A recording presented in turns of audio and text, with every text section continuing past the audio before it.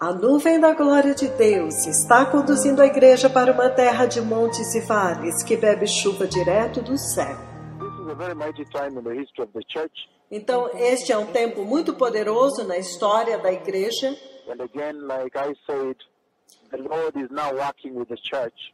E como eu já disse antes, o Senhor agora está caminhando com a igreja.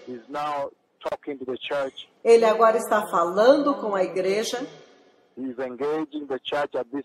Ele está se comprometendo com a igreja nesta hora. E ele está falando muito claramente com a igreja. E ontem eu compartilhei um pouco como o Senhor Jeová,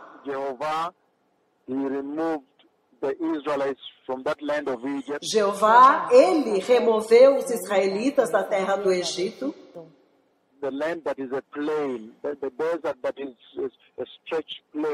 a terra que era plana, um deserto que era plano,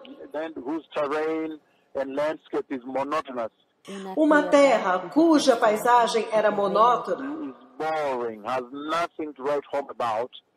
é cansativo, não há nada que nos move. Então ele disse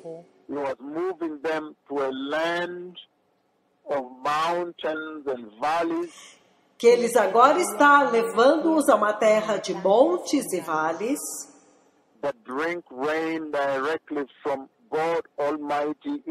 que bebe chuva diretamente do Deus Todo-Poderoso do céu.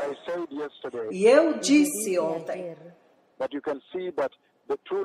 e que você podia ver que as duas paisagens, que esta outra terra de montes e vales, que bebe a chuva diretamente do céu,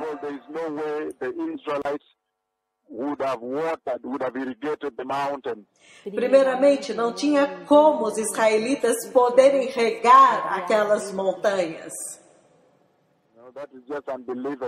Ou seja, isso seria inacreditável.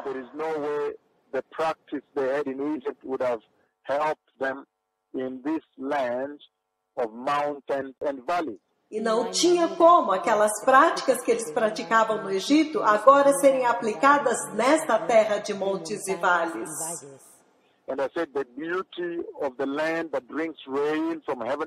E eu disse que a beleza desta terra que bebe chuva diretamente do céu, a terra de montes e vales, é tão rico para os olhos comparado com aquele deserto plano, monótono. Eu disse que é tão inspirador para o espírito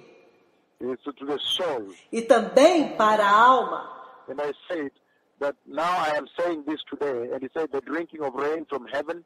E eu agora estou dizendo isso para eles, que beber chuva diretamente do céu that was meant to cause them to adhere to obedience. Então, isso tinha o propósito de fazer com que eles aderissem à obediência e à santa adoração a Jeová, para a sua própria sobrevivência e para o seu próprio bem-estar. E houve tantos benefícios quando o Senhor os tirou da terra do Egito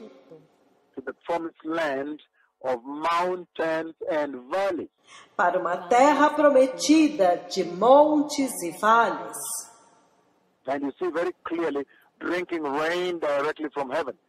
E você vê muito claramente bebendo a chuva diretamente do céu. Então, se você lê no livro de Marcos,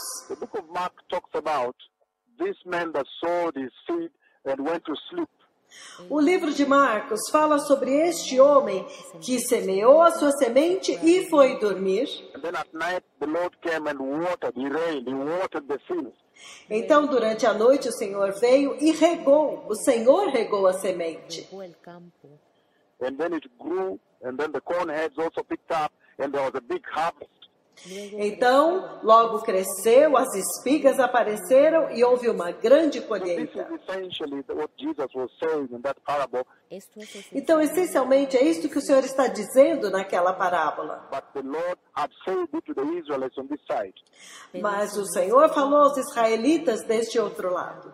that when the land that the cloud of God is taking you to is now a land of mountains and valleys, Que a terra para onde a nuvem da glória de Deus está levando-os é uma terra de montes e vales, that drink rain directly from heaven. que bebe a chuva diretamente do céu, So even as you are asleep in your beds at night, que até mesmo quando você está dormindo em suas camas à noite, in the comfort of your home, no conforto das suas casas, the Lord would water your fields at night, and your crop would grow. o Senhor mesmo regaria os seus campos à noite e a sua colheita crescerá. For as long as you adhere to a holy worship unto the Lord.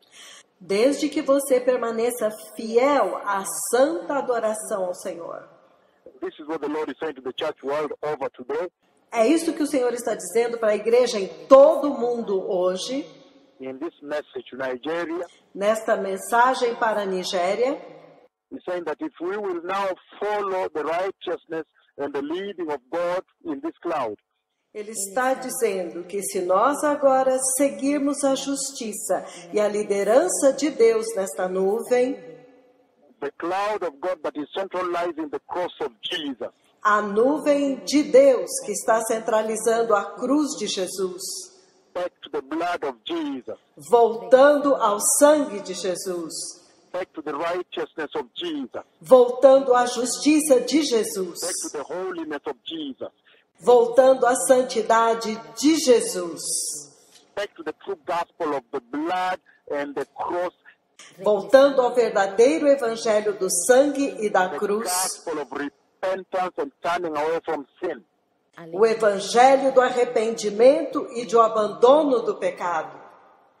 But if the church will now follow this cloud as the Israelites did, Que se a igreja agora seguir esta nuvem, como os israelitas fizeram, then he will lead them to that beautiful mountain, então ele a conduzirá àquela linda montanha, beautiful valley, the land of mountains and valleys, aos lindos vales, à terra de montes e vales, that drink rain directly from heaven, que bebe a chuva diretamente do céu. and so the land that inspires the soul is inspired to follow God. Então, é uma terra que inspira a alma. A alma é inspirada a seguir ao Senhor. Because you realize that this land solely depends on the Lord. Porque ela entende, a alma entende que esta terra depende exclusivamente de There's an Deus. inspiration here now to adhere to holy worshiping of Jehovah.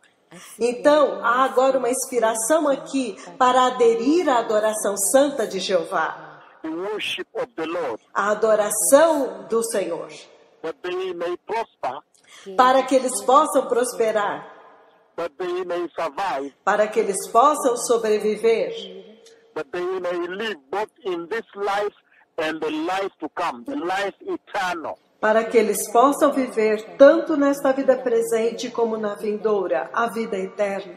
May those who have ears prepare the way for the coming of the Messiah. Que aqueles que têm ouvidos preparem o caminho para a vinda do I have Messias. seen the Lord coming for the church, Eu vi o Senhor vindo para a igreja, coming for a holy church. vindo para uma igreja santa. I see him take a holy church. Eu o ouvi tomando uma igreja santa. Behold, this is the hour to prepare, Eis que esta é a hora de se preparar, because the messenger of prepare the way is right now here. porque o mensageiro que prepara o caminho está aqui agora. Shalom. Shalom. Prepare o caminho. O Messias está vindo.